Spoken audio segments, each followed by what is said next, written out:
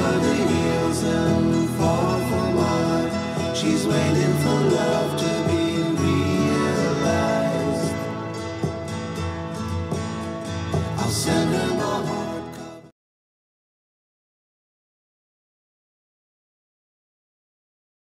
Hi friends, welcome to my channel. నేనండి సుధాని. ఈరోజు మీకు నేను హెయిర్ కేర్ గురించి చెప్దాం అనుకుంటున్నాను. నేను హెయిర్ కేర్ ఎలా తీసుకుంటున్నాను ఏంటి అనే విషయాన్ని మీ అందరికీ షేర్ చేద్దాం అనుకుంటున్నానండి. అయితే ఈ హెయిర్ కేర్ గురించి కొంతమంది అడిగారు కదా, అందుకోసం ఈ వీడియో షేర్ చేస్తున్నాను.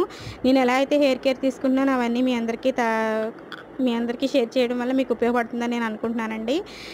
ఓకేనండి, మన వీడియో స్టార్ట్ చేద్దామా? మన వీడియో స్టార్ట్ చేసే ముందు నేను ఎప్పుడు చెప్పే మాటేనండి, ఇదే నా ఛానల్ చూడడం ఫస్ట్ టైం అయితే నా ఛానల్ని సబ్స్క్రైబ్ చేసుకోండి. సబ్స్క్రైబ్ బటన్ నొక్కిన వెంటనే బెల్ ఐకాన్ వస్తుంది, అది క్లిక్ చేయండి. అది క్లిక్ చేస్తే నేను పెట్టే నోటిఫికేషన్స్ ఎప్పటికప్పుడు మీకు వస్తాయండి. ఓకేనా అండి? అలాగే నా వీడియో మీకు నచ్చినట్లయితే తప్పకుండా లైక్ చేయండి, లేదంటే కామెంట్ చేయండి. ఎందుకు నచ్చలేదో చెప్తే నేను రెక్టిఫై చేసుకోవడం ఉంటుందండి. నేను ఏమైనా మిస్టేక్ చేస్తే దాన్ని రెక్టిఫై చేసుకోవడం ఉంటుంది. తప్పకుండా లైక్ చేయండి, అలాగే కామెంట్ చేయండి. ఓకేనా? మన వీడియో స్టార్ట్ చేసేద్దామండి. ఓకేనండి. అయితే నేను హెయిర్ కేర్కి పెద్దగా ఎక్కువ కేరింగ్ ఏమి తీసేసుకోనండి.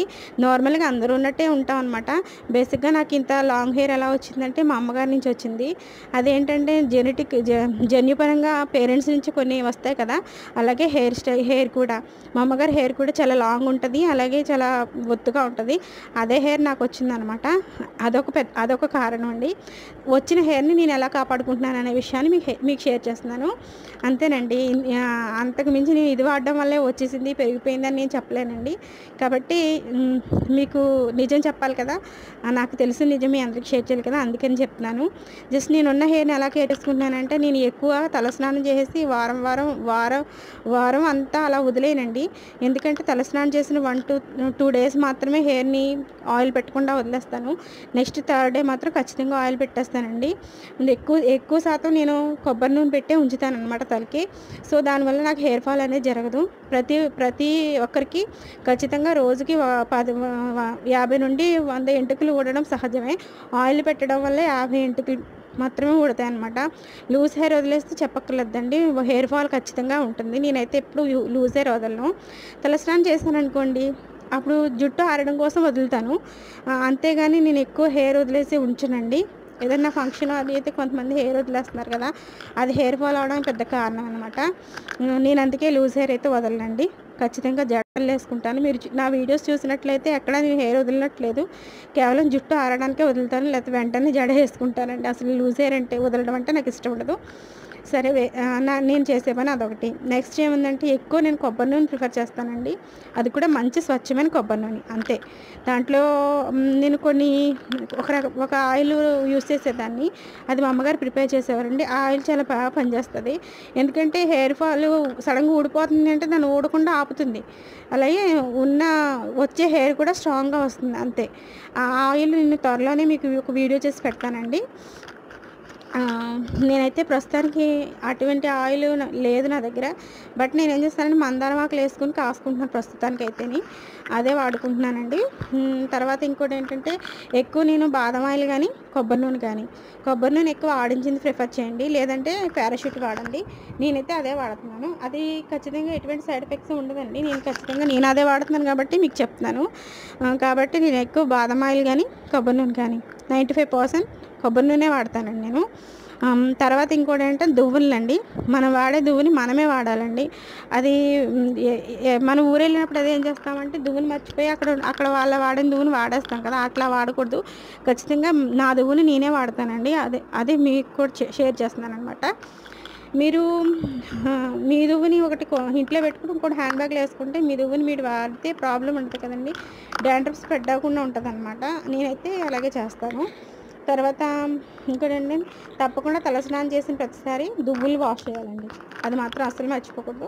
దువ్వులు వాష్ చేసుకోండి. నేనైతే ఖచ్చితంగా తలస్నానం చేస్తానంటే ఆ రోజు ఖచ్చితంగా దువ్వులు వాష్ చేసి తీరుతానమాట. అదో చిట్కా పాటిస్తానండి. ఇంకోటి ఏంటంటే, నేను తలస్నానానికి ఆల్రెడీ ఆయిల్ పెట్టుకుని ఉన్నా సరే, తలస్నానానికి వెళ్ళే ముందు నేను ఏం చేస్తానంటే, తలకి కొబ్బరి నూనె బాగా పట్టిస్తానండి. తలకంటే జుట్టుకు కాదు, ఈ స్కల్ఫ్కి మొత్తం ఈ పైన ఉన్న దీని అంతటికి బాగా మసాజ్ చేసి ఒక 1 అవర్ అయిన తర్వాత తలస్నానం చేస్తానన్నమాట. ఎప్పుడైనా సరే ఖచ్చితంగా తలస్నానానికి వెళ్ళే ముందు హెయిర్కి కొబ్బరి నూనె రాసుకొని వెళ్ళి హెయిర్ బాత్ చేయండి. అది మంచిదన్నమాట. ఇంకోటి ఏంటంటే హెడ్ బాత్ అయిపోయిన తర్వాత హెయిర్ని ఎక్కువ కట్టి ఉంచేయకండి. హెయిర్ చెమ్మంతా పోయిన తర్వాత కొంచెం ఆరబెట్టుకొని వెంటనే చిక్కు తీసేసుకోకండి. కొంచెం ఆరిన తర్వాత తీసుకోండి. ఎందుకంటే ఆ తడి మీద తీసేస్తే ఎక్కువ జుట్టు ఊడిపోతుందండి అది.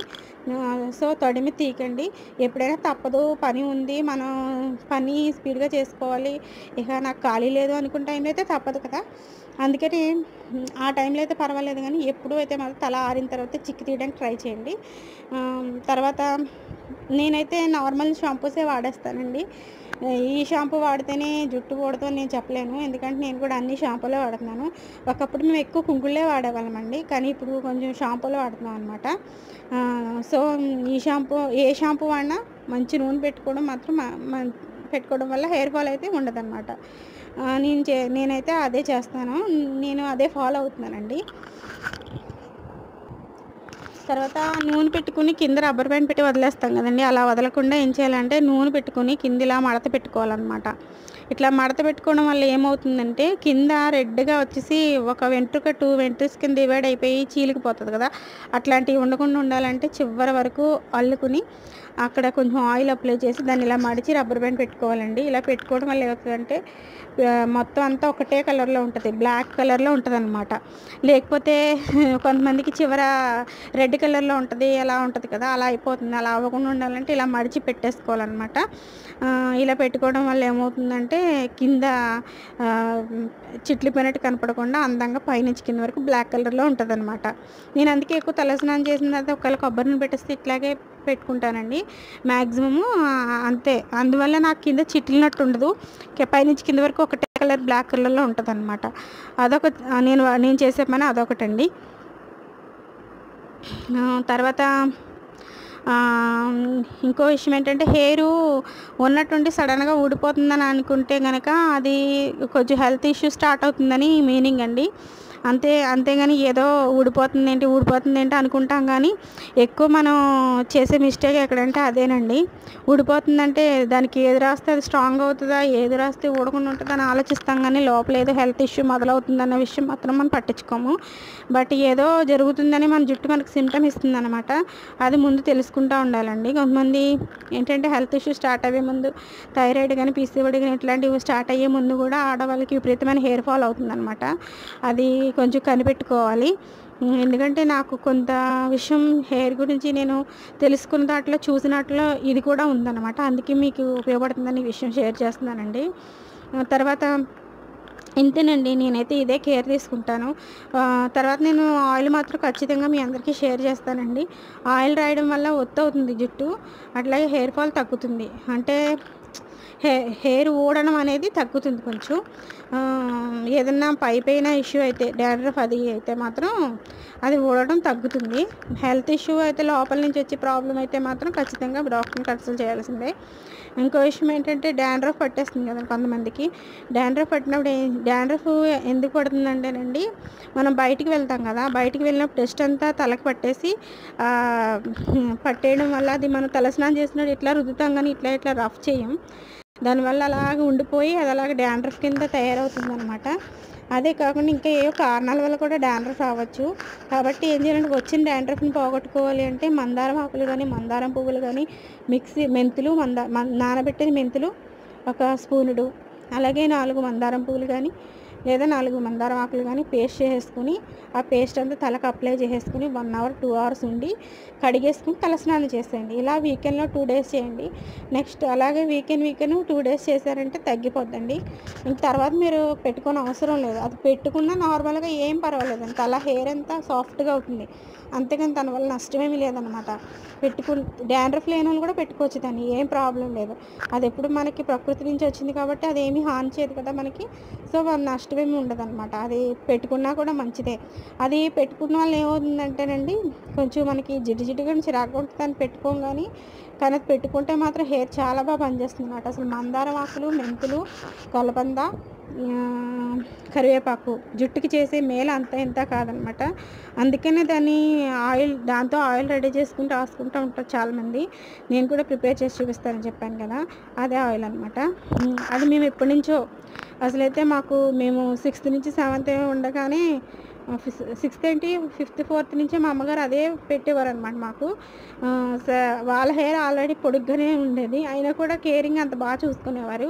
ఇప్పుడు ఉన్న పరిస్థితుల్లో బిజీ లైఫ్లో అంతా హెయిర్కి అంత శ్రద్ధ తీసుకోవడం కుదరట్లేదు కదా. అందుకని చెప్పేసి ఒకసారి స్టోర్ చేసి పెట్టేసుకుంటున్నాం అనమాట దాన్ని. అట్లా అది ఎలా చేయాలనేది మీకు తప్పకుండా షేర్ చేస్తానండి. నేను తీసుకునే హెయిర్ కేర్ అయితే ఇదేనండి. పెద్దగా ఏమీ రాయను, ఏమీ పెద్దగా హెయిర్ ప్యాక్లని ఏంటో రాస్తున్నారు కదా, అవన్నీ అయితే నేను ఎప్పుడూ యూజ్ చేయలేదు, అసలు రాయలేదు కూడాని. ఎందుకంటే నాకు పెద్ద అలవాటు కూడా లేదనమాట హెయిర్కి సంబంధించి. బ్యూటీకి అవి ఇవి ఏవి రాయను. జస్ట్ మొహానికి ఒకసారి పాలు రాస్తాను.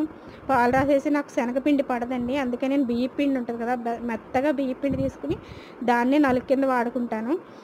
అంతే, నార్మల్గా ఇంకేమీ ఫేస్కి అవి పెట్టను. ఒక్కోసారి అయితే మామూలుగా ఏమన్నా అరటిపండు పేస్టు ఇట్లా ఉంటాయి కదా, బనానా పేస్ట్, అవి రాసుకుంటాను ఎప్పుడైనా. అది కూడా ఏదన్నా ఫంక్షన్ ఉందంటేను, లేకపోతే ఏదన్నా రేపన్న వరలక్ష్మి వ్రతం ఇలా వస్తాయి కదా పండుగలు, అలాంటప్పుడు కొంచెం నీట్గా ఫేస్ గ్లో అవడం కోసం అట్లాంటివి పెట్టుకుంటాను. అంతకుమించి నేను పార్లర్కి వెళ్ళి అవన్నీ అంతలా ఏమీ లేదనమాట. నార్మలే నా లైఫ్ స్టైల్ అంతా normal middle class house wife type అనమాట, అంతే. ఓకేనండి, ఇదేనండి నేను తీసుకునే హెయిర్ కేరు. అంతకుమించి పెద్దగా ఏం లేదు. బట్ ఒకటే విషయం గుర్తుపెట్టుకోండి, ఎప్పుడైనా మనం వాడే ఆయిల్ మంచిదై ఉంటే ఖచ్చితంగా హెయిర్ బాగుంటుందండి, ఊడదు. అట్లాగే మన హెయిర్ విషయంలో ఎలా ఉండాలంటే, ఎప్పుడూ హెయిర్ని ఇలాగ అల్లుకుని అందంగా ఉంచుకోవాలి తప్పితే హెయిర్ అలా వదిలేసుకుని ఉండకూడదండి. అలా పెద్దవాళ్ళు కూడా ఎందుకు చెప్పినా ఆలోచించి చెప్తారు కదా. అసలు కొంతమంది అయితే హెయిర్ వదిలేసుకుంటున్నారు, అట్లా ఏదో క్లిప్పులు పెట్టేసుకుని అట్లా వదులుకోవడం వాళ్ళకి కంఫర్టబుల్గానే ఉండొచ్చు, కానీ అవి పిల్లలు కింద పడ్డాయి అనుకోండి ఎంట్రుకలు, అవి గబుక్కుని పిల్లలు నోట్లో పెట్టుకుంటారు, లేదంటే తినే ఆహార పదార్థాలు ఎగిరి పడతాయి. ఇట్లా ఉండటం అంటే మరి కొంచెం పిల్లలకైనా మనకైనా ఇబ్బందే కదా. సో నాకు అలా హెయిర్ వదిలేసుకోవడం ఇష్టం ఉండదు. అలా వదిలేసుకున్న వాళ్ళకి ఎక్కువ హెయిర్ ఫాల్ అవుతూ ఉంటుందండి, గమనించండి.